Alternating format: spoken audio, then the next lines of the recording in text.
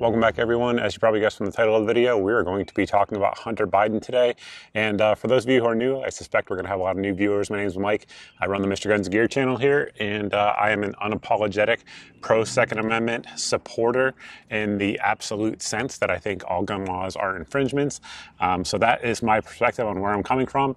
And the reason I'm making this video is I sent a tweet, which I don't know, are they X's now? I don't know what the right term is for it today, earlier on my Twitter account, and we got a bunch of mixed feedback from folks out there, and I realized that I hadn't actually discussed the Hunter Biden case here on the channel. I've discussed it over on Mug Club before, but haven't discussed it here, so we are going to fix that today. Before we get into the actual details, we do need to thank the channel sponsor, and that is Brownells. I'm sure most of you are familiar with them. They provide all of the different things that Hunter was charged with possessing here today. So not only firearms, but accessories, ammunition, optics, gunsmithing supplies, all of those things are available over at Brownells. So with that, let's let this helicopter go by and then get into the details of this case. So before we can get into the guilty verdict, we do need to talk about what he was actually charged with. He was charged with 3 specific crimes related to this case. Whether or not he's charged with other crimes related to other criminal activity he's done, we will see in the future. I highly doubt it.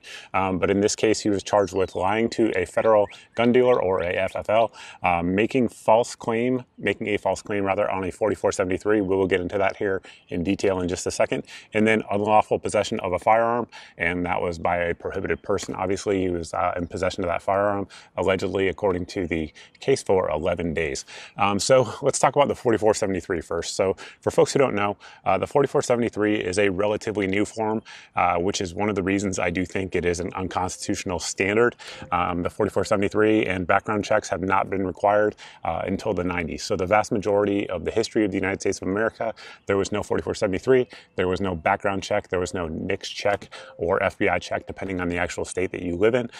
So I do contend that this form should be completely thrown out, and that anyone who's found guilty of lying on it, their case should be overturned. We will talk about that. There is a case that is potentially going to be heard by the Supreme Court this year that already talks about that, and Hunter's case absolutely could be impacted by it. So the actual 4473, the actual question it has asked has changed over the years, but the current form right here I have on my screen, and I should be rolling in for you guys. It says, are you an unlawful user or addicted to marijuana or any depressant, stimulant, narcotic drug, or any other controlled substance? And then it has a specific warning there for marijuana, and I believe most of that is due to all the different state laws. This is obviously a federal form, and I think they're trying to draw the users into realizing that although marijuana may be legal in many states, at the state level, it is absolutely still a controlled substance at the federal level. And then the wording there is very important. So an unlawful user, addicted to, etc. So it goes on there, and Hunter's defense team was essentially making the case that at the time he filled this form out, he was not actually using drugs and was not addicted to drugs. However, the thing that I think got him convicted, unfortunately, was the day after filling out this 4473, he actually sent a text to his brother's widow, who was also his girlfriend at the time, stating that he was texting with Mookie and was getting some crack and smoking crack behind a 7-Eleven. So that established a timeline. If that was not the case, I think Hunter would have had a pretty good chance of actually not being convicted of that count there of making a false claim on a 4473, because the actual standard for addicted to or user of any other controlled substance is a gray area and has actually never been defined under federal law. When this form, I should state better yet, there was a period when this form was written in a way that many people believed that if you were a quote-unquote alcoholic, you could not purchase a firearm. And that's why the wording on the form has changed over the years to kind of avoid that. Because there is, if you look at the history of the United States, we have to look at the Bruen decision. So for folks who are not familiar with that, that was a year or two ago now at this point. And what the Bruen decision established was that any law that is not consistent with the text, history, and tradition of the Second Amendment as it was written in 1791, or adopted, I should say, it is therefore unconstitutional. So if you look at this form here, there really is nothing at all consistent with the Second Amendment as it was written and adopted that would prohibit someone who was a user of crack in this specific instance from owning a firearm. So if you look back at those times, there are some laws that sort of are applicable. Some cities, some states had laws that said if you were drunk, like actively drunk, then you could have your firearm removed from you. But then as soon as you sobered up, like the next day, they would hand you your firearm back. So that is about the most prohibitive law that might be constitutional. On my social media posts earlier today, many people were commenting that if they were just found guilty of these crimes, they would be sitting in jail awaiting sentencing. And I just kind of want to dissect that perspective a little bit. I would say that that's probably not true. And the reason for that is most people who lie on 4473s are never even investigated for the crime, let alone charged with a crime, let alone prosecuted for a crime. So just some statistics on that real quick. Basically, we have a couple different years, the data for that. So in 2017, out of all of the NICS background checks that were done, only 12,700 denials were sent to field offices for investigations. So I believe in that particular year, there was just under 400,000 denials, and only 12,700 of them were even sent to the local field offices for investigations.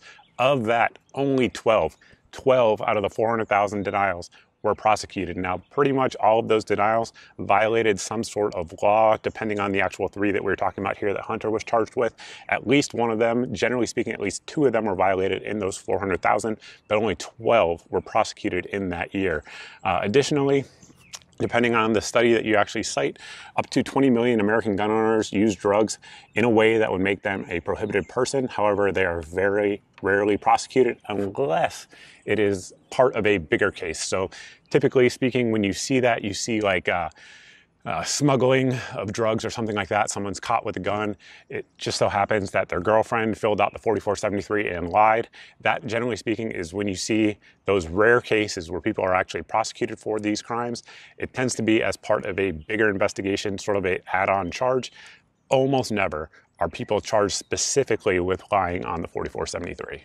A related camp that I think a lot of the comments on my earlier post kind of fell into was the camp of folks who said, I don't believe this law is constitutional. I don't think it should exist. However, if I violated this law, I would be prosecuted to the fullest extent of the law.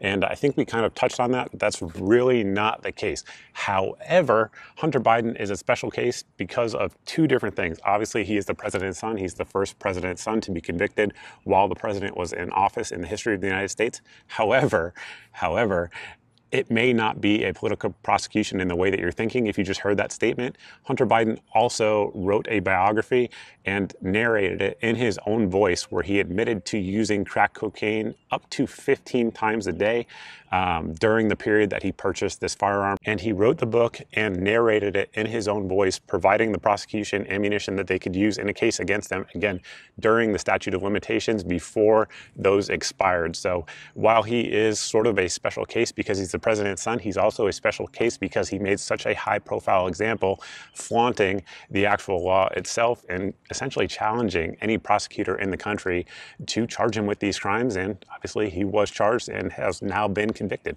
And with all the background out of the way, what is going to happen going forward? Well, of course, his legal team, I'm sure, is going to appeal this case. The judge in the case did say that sentencing would come down within 120 days. Now, typically for these charges, again, you'll hear in the media that he's facing up to 25 years in jail, and that's absolutely true. However, from a legal perspective, not in terms of what we know he's done, but in terms of what he's been convicted of, historically, Hunter Biden is a 50-something-year-old man with no criminal history and is a nonviolent offender. So in most cases like that, the highest you would ever see someone sentenced to, although these are felonies, is about 2 years in jail. However, the norm, if you will, for someone convicted under these crimes is absolutely no jail time and some sort of either community service, some sort of probation, something like that. So that is the norm. What do I think will happen? Well, a couple things. Obviously, like I said, his team will appeal it and that process will go on. He will likely not be in jail at any point during that appeals process.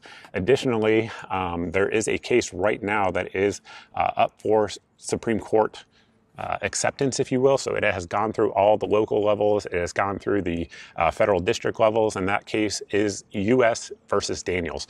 And in that particular case, Mr. Daniels is challenging the federal government's ability to deny someone a firearm, or ownership of a firearm because of marijuana use in that particular case. However, his case and the way it is being appealed is going to challenge all of the items that are in that, I believe it's Section F of the 4473. So if the Supreme Court takes that case, which they haven't agreed to yet, but they're still in the process for year 2024 of taking new cases. So if they do take his case, and they actually apply the Bruin standard to it. Again, the text, history, and tradition of the Second Amendment as it was written in 1791.